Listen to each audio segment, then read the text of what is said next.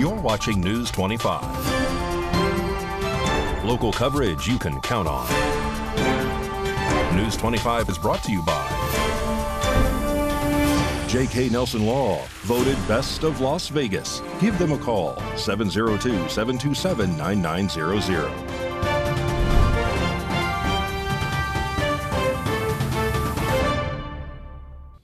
Thank you for joining us here on News 25 and Ace Country Radio and streaming at KPVM.TV and now on Roku devices on this Friday, Nevada Day, October 25th. Good evening. I'm Chris Palermo. Here's what's happening. A structure fire in Las Vegas claims the lives of 4 people, and News 25 has this story. In a tragic incident in the southwest Las Vegas area, 2 adults and 2 children were found dead in the remains of a house fire earlier Thursday morning. Authorities report that a mother and one of her children managed to escape by jumping from a 3rd-floor window, sustaining unspecified injuries in the process. They were transported to UMC for treatment. Clark County Fire Chief John Steinbach confirmed that firefighters faced intense conditions upon arrival shortly after 4 a.m. Witnesses reported hearing an explosion during the blaze, which resulted in extremely heavy fire, engulfing the 2nd and 3rd floor of the home. Firefighters were initially unable to enter the floor due to overwhelming heat and flames, and the roof ultimately collapsed during the firefighting efforts. The cause of the fire is currently under investigation, with officials seeking further insight into the circumstances of this heartbreaking disaster. The identities of the deceased and injured have not yet been released. More news now. Earlier today, a 4.7 magnitude earthquake spread across the valley, and here is what we know so far.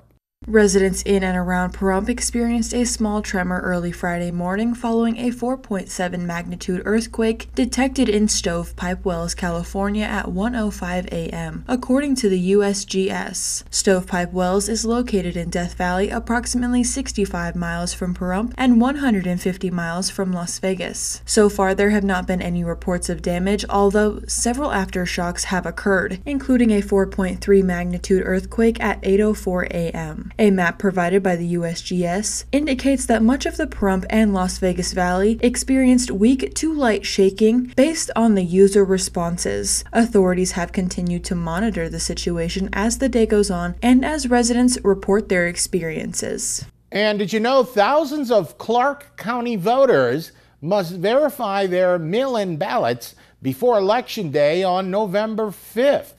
Here is Ava Perducci with how you can ensure that your ballot is counted. Thousands of voters in Clark County, Nevada need to verify their mail-in ballot signatures as the election approaches. Recent data shows that 2,906 mail-in ballots have been rejected due to non-matching signatures, with around 300 ballots missing signatures entirely. To ensure their votes are counted, voters are encouraged to check their ballot status on the Election Department's website and must provide a signature confirmation by 5 p.m. on November 12th, following Nevada law. As of now, over 142,000 mail-in ballots have been processed, with Election Day set for November 5th. Voters are reminded to mail their ballots early to avoid potential delays, and they can also register to vote in person up to Election Day. The U.S. Postal Service has advised voters to send their ballots as soon as possible to prevent any issues. As the election draws nearer, postal officials are preparing for an increase in mail-in ballots, emphasizing the importance of timely mailing to ensure delivery before the deadline. Clark County has implemented measures to streamline the voting process, including a centralized location for processing mail-in ballots. The county has also worked to maintain accurate voter rolls, removing ineligible and deceased voters as part of the election reforms enacted by the Nevada legislature in 2021. These efforts aim to enhance the integrity and efficiency of the voting process in the upcoming election. And Donald Trump held his latest Las Vegas rally last night, and our News 25 Las Vegas correspondent, Maria Centers, as usual, was there for it all. Republican presidential candidate and 45th president of the United States, Donald J. Trump, held a sassy Sin City rally on the east side, packed as always with proud patriots. President Trump spoke at length about current events taking place on the global arena. Let's take an inside look at this massive campaign event. We see how they try to silence and censor those of us who dare to criticize them, saying that we are spreading misinformation or disinformation and therefore must be censored? How can we trust a person to uphold her oath to support and defend the Constitution of the United States who does not believe in the First Amendment? As an immigrant, a legal immigrant, it's a great feeling of patriotism, being around these people, having support and unity. And this is something that I want to see for 4 more years. And I am here because his goals resonate with me. And I relate with his goals for our country. I am here, happy to be in the U.S. because I worked hard, and I feel that I am better off 4 years ago, and I want that again for 4 more years. She's working hand in glove with the mainstream media and big tech, doing all that they can to erase the past and try to make us believe that this new picture is somehow true. They're so afraid, and they're doing all of this because they see that a free people in a free country are the greatest threat to their power. Yes, your vote is critical, but you gotta bring 10 people with you to make sure that our voices are heard in the swamps of Washington. How long have you been on the Trump train? Actually not too long. I am a convert. I studied this, I watched the news, I did my research, and now I know my choice. With your support, we will cut your taxes, end inflation, slash your prices, raise your wages, and bring thousands of factories back to America and back to Nevada. We will build American, we will buy American, and we will hire American. I will end the war in Ukraine very quickly. I will stop the chaos in the Middle East, and I will prevent World War III. Where are you from, and what motivated you to come today? Northern California, Sacramento, and I went to the Reno one about 3 weeks ago. Came down here with some friends and wouldn't miss it. Trump is going to absolutely crush it this year, so looking forward to it. Did you vote yet? Yes, I have, so ready to go. Early voting is underway, and everyone get out of here and start voting. After all we have been through together, we stand on the verge of the 4 greatest years in the history of our country. They will be great years. With your help, from now until Election Day, we will redeem America's promise. We will put America first, and we will take back the nation that we love. We are one people, one family, and one glorious nation under God. We will never give in, we will never give up. We will never back down, and we will never, ever surrender. Emelina, here we are right after Trump's latest rally. Yes, we are, and it was such a great rally. We loved it. We love our Trump. We love our Trump. Staying here at the Trump International, it's fantastic. They've treated us great, and we got to get Donald Trump in to win. Thank you very much, Maria. Great job as usual. And coming up, we've got some great ideas for all the Halloween festivities and activities around the valley. You're watching News 25.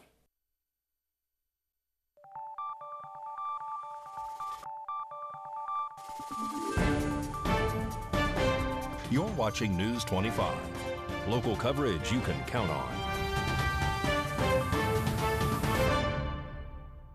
And welcome back to News 25. I'm Chris Palermo. KPVM's very own Mikey Ruhan will be hosting an open mic this weekend. Here he is to tell you all about the details. Hello, it's Mikey Ruhan. Just wanted to let you know I'll be at the Dry Creek Saloon this Sunday from 3 to 5. I'll be hosting an open mic. That's 1330 5th Street right here in Pahrump. So come on out, share the spotlight, share the stage, and share your talents. Thank you very much, Mikey. We can't wait for that. And the Nye County Torch Run raised $5,300 for local Special Olympic athletes as deputies athletes. And K9 completed a 2.1-mile run highlighting community support and engagement.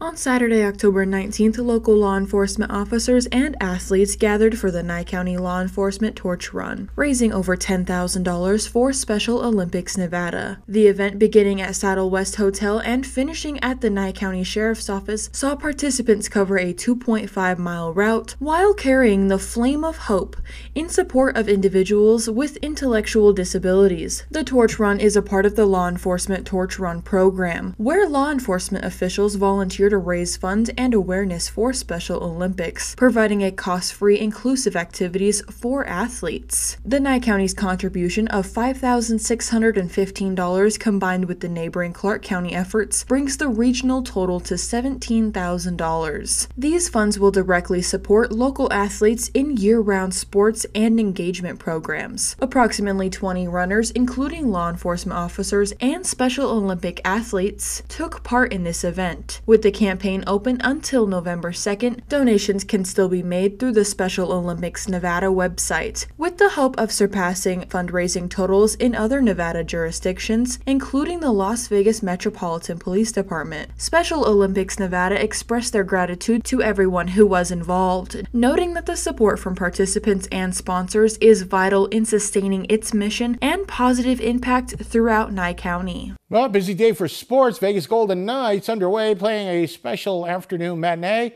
World Series about to get underway. Here's Mikey with your look at sports.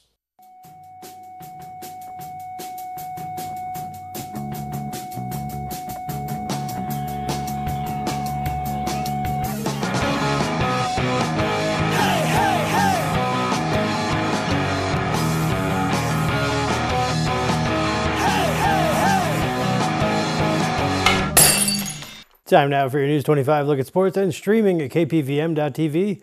And now on Roku devices, the Vegas Golden Knights are taking on the Ottawa Senators right now in their Nevada Day matinee. Happy Nevada Day and go Knights. The University of Reno has issued a statement regarding its women's volleyball team's match against San Jose State. They write, due to not having enough players to compete, the University of Nevada women's volleyball team will not play its scheduled Mountain West Conference match at San Jose State on Saturday, October 26th. Per Mountain West Conference policy, the match will be recorded as a conference loss for Nevada. This comes after several players refused to play due to a transgender player being on the opposing team. The Raiders welcome the Kansas City Chiefs this Sunday, and possibly Taylor Swift.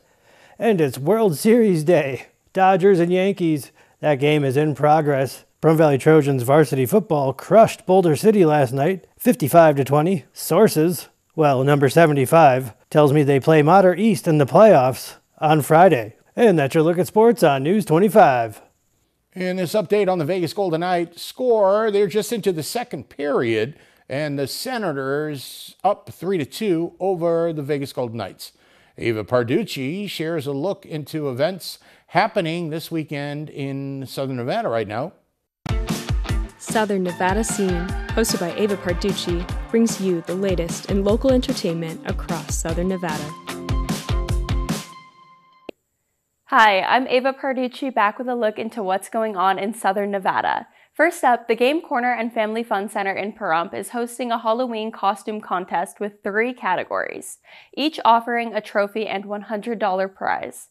The event, taking place Saturday, October 26th, features family-friendly fun, including food, arcade games, music, and giveaways, with free admission for all attendees. Next up, Dry Creek Saloon is hosting an open mic night featuring Mikey Ruhan every Sunday from 3 p.m. to 5 p.m. Everyone is encouraged to bring their talent to the stage and share their performances. If you're looking to get outdoors, join the Bureau of Land Management and Friends of Nevada Wilderness for a volunteer project aimed at restoring habitat for the endangered Relicet leopard frog at Gold Butte National Monument from October 28th to the 30th. Volunteers will help trim vegetation and clear debris to enhance the frog's breeding environment, with the project requiring good physical condition and advanced RSVP to participate. Tonight, the Artesian Cellars in Pahrump is hosting a Halloween party from 6 p.m. to 10 p.m., featuring spooky cocktails and late-night snacks. Guests are encouraged to dress in their best costumes. Lastly, Saida Trudeau is hosting its first Halloween Creepy Crawler ride on Sunday, October 27th, inviting participants to bring their 4x4 or off-road vehicles. The day will kick off at 11:30 a.m., followed by a trunk or treat event at 5 p.m., where volunteers are welcome to help distribute candy and prizes will be awarded for the best car costume. That's all for now, but if you're interested in advertising your event, please reach out to me. Have a great weekend, Southern Nevada. Thank you very much, Ava. Coming up, your all-important weekend weather forecast. You're watching News 25.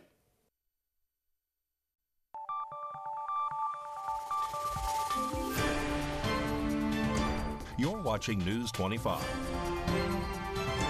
Local coverage you can count on. News 25 is brought to you by Mountain West Lawyer, Injury Attorneys, 727-9500.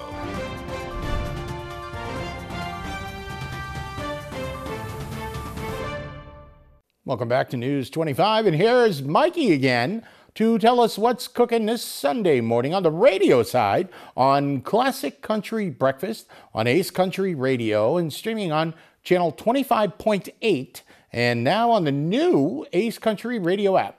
Howdy. When I'm out tilling the soil, I like to take the new Ace Country Radio app with me. You can too. Download it today. It's free. On the menu this week on Classic Country Breakfast, born on October 23rd, Dwight Yoakam. We'll celebrate him. Born on October 24th, the Big Bopper. We'll pay tribute to him. And William Lee Golden from the Oak Ridge Boys calls the show to talk about the Oak Ridge Boys' new album, Mama's Boys, which dropped today. And he talks about how music helps him heal. It was healing to be able to gather together again as a family and remembering our losses and singing songs that had spiritual meanings in the process, and it helps our healing, I feel.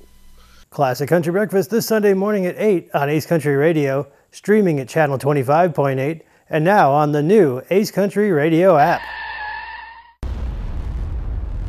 News 25 Weather Cam is brought to you by Lerner and Rowe Injury Attorney's Office in Pahrump. In a wreck, need a check? Call 702-877-1500.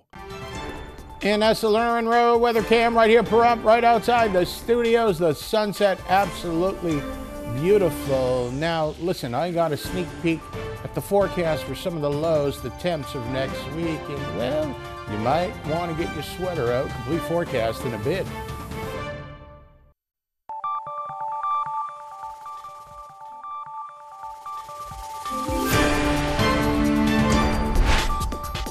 News 25 weather is brought to you by Desert View Hospital. We're here when you need us, providing compassionate and friendly care to our neighbors since 2006. DesertViewHospital.com. Good evening, Nevada. I'm Kaylee Bentler in the News 25 Weather Studios. Let's check out the regional weather. Up in Fernley, we saw 66, Fallon at 65, Carson City 71, Tonopah 71 as well. Weather Twins, Goldfield at 73, Beatty at 82, Amargosa 87, Las Vegas 84, and Death Valley at 95. But over in our paradise of Pahrump, we're currently at 84 degrees and the sun is shining. We saw a high of 87, winds in the south 6 miles per hour, humidity 11%, and the sun rose at 7 a.m., but this evening it will set at 5:54. Expect humidity at 20%, winds in the east 4 miles per hour with a low of 54 and scattered clouds coming in. Taking a look at the rest of the week. We have those clouds still sticking around over the weekend. 87 and 86, Sunday seeing 12-mile-an-hour winds. Then we got clouds still on Monday, the winds picking up slightly, 16 miles per hour, 76 degrees. And then we see sunshine coming back out for Tuesday, clouds on Wednesday, but Thursday and Friday, we got sunshine and we're seeing the temperatures start to cool off, ending on 68 on Friday. And that's your look at the weather. Back to the desk, here's Chris.